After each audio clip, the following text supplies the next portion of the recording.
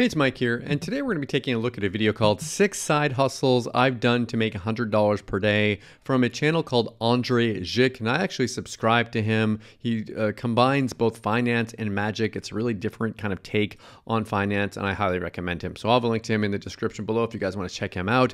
Yeah, so I'm interested. He's legitimate, and he puts out really good content. I'm interested to see what his 6 side hustles are, especially for making $100 a day. I like making a little bit extra income on the side. So I'm going to give a like on his video. If you guys can like this video as well, it really does help out with my YouTube channel, and I really appreciate it. So smash that like button and hit that subscribe button and bell notification. Let's jump into it. In today's video, I want to teach you my top 6 easy side hustles you can use to make over $100 per day, starting with side hustle number 1, learn how to do magic in cardistry. Wait a minute, that sounds like a little bit hard. These are called isolations. Sound effects not included, but here's another favorite one. These are called card twirls coming up right here. They're really fun. And then of course we get the under pressure, which a lot of people like. But the point is, I really want to interject really quick and just say that when you're looking, like if you want to do a YouTube channel or you want to do something like a blog or whatever online, look at what your superpower is. His superpower, his thing that makes him different is the fact that he can do magic. And it's a big superpower for him. But if you've got something that makes you different, you've got some kind of a viewpoint, some experience, things that come off like top of my head. If you've been in the military, that's something that could really be something that you could talk about with people and they would relate to. If you're older and you've been through different times and you're in the midst of going through retirement, or if you've retired already, if you're younger, just so many different things can be your superpower. What's my superpower? I guess it's just the fact that I'm willing to do all the work that I need to do in order to support my family. So I talk about that. I talk about multiple forms of income. So yeah, just wanted to interject there. if you can practice that for 20 years, you'll make exactly $0. Half kidding. Now, according to Upwork and the Freelancers Union, their data shows that only 36% of Americans had a side hustle in the year 2020, and that number went up to 45% by 2022. Now, I think that might be also based on the fact that there's so many different opportunities now for people to do kind of just on the side as a hobby. And I think a lot more people are getting into making money online than they used to in the past. the average freelancer will spend roughly 13 hours per week on their side hustle, but only 1 out of 4 of them will be lucky enough to make more than $500 a month, and only 1 out of 10 will make more than $1,000 a month. But what's crazy is data estimates by the year 2027, freelancers and side hustlers will make up the majority of the US workforce. I don't know about that. The majority of the workforce, I think it's going to go up, but not the majority. Unless the AI robots get to us before then, when they realize humans are just a virus to the earth, proving once and for all the singularity was the biggest threat to humanity. But maybe none of this matters because we don't live in base reality. Maybe this is just one big simulation, a video game where Bitcoin was created by AI, because no one knows who Satoshi Nakamoto is. And what if it's a financial incentive for our computers to be perpetually plugged into the internet? It's a way for the machines to use our own greed against us so they could become immortal and enslave us forever. Or maybe not, maybe it's something else. Either way, I want to share with you my favorite side hustles, so let's get right into it. Hi, my name is Andrei Jikh. Hope you're doing well. Come for the finance and stay for the Rick and Morty episode of Side Hustles. So side hustle number 1, start a YouTube channel and make videos about how to make side hustles.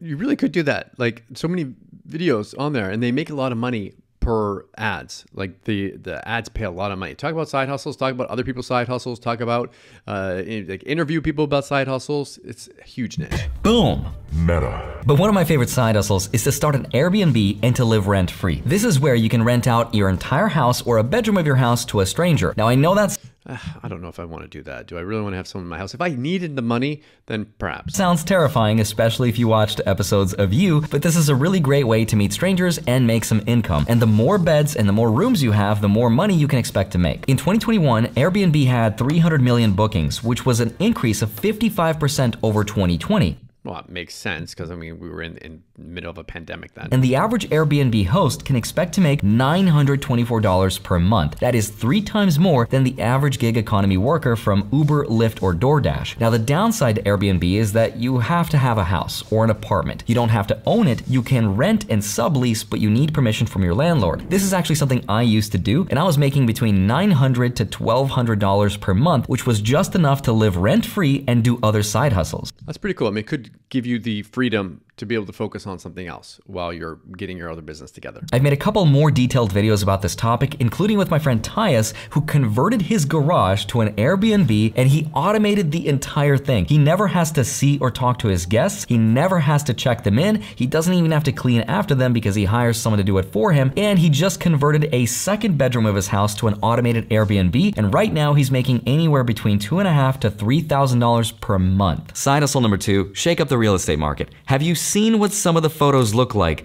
Jesus Christ. None of these are going to sell anyone a house. Now, I have seen some pretty bad houses on these real estate websites. I'm actually looking at houses right now, and there's some of them that are just horrible. Most of them are good, but some of them, those people need help. Way to stand out, you can offer 360-degree virtual tours inside of your marketing package. The National Association of Realtors says prospective buyers who contact an agent after taking an online virtual tour are far more likely to be serious about buying the property. But hold on a minute, don't all real estate agents take their own photos for their own houses? No, according to the NAR, over 50% of real estate agents will outsource their photography to someone else. And that someone else can be you, and you can charge them an average price of $200 for your 360-degree virtual tour. I mean, they're making huge commissions on these real estate deals, so I could see them easily paying something like that for it. And by the way, like I said, I'm currently looking at houses, and when there's a video tour or a 360 tour, it makes it so much easier to decide if that is a place that I would be interested or not. And that, like they said, that lead is going to be much more interested when they call, and it's going to be like they're going to know much more,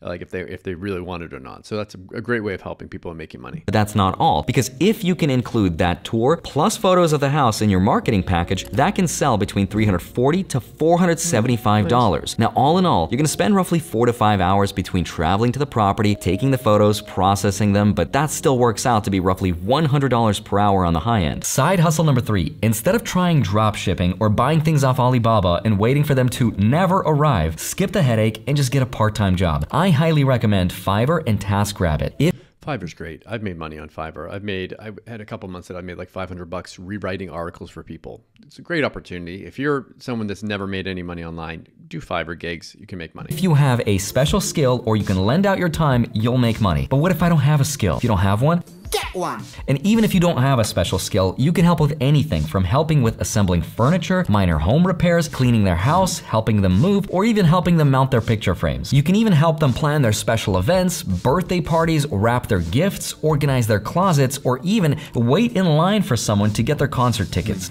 Yeah, that's a thing now. $18 an hour in Las Vegas. It's not bad. The way it works is you tell TaskRabbit exactly what you'd like to do, you set your hourly rate, and you can even tell it a minimum time commitment so you're not driving halfway across town for $20. I hired an electrician, for example, and he was charging $50 per hour, but he also had a 2-hour minimum. Now, it will then send you notifications about gigs in your area. You can choose exactly which ones you want, and the client will then tell you when you should arrive and the scope of work. And that's pretty cool. Anyone can do that.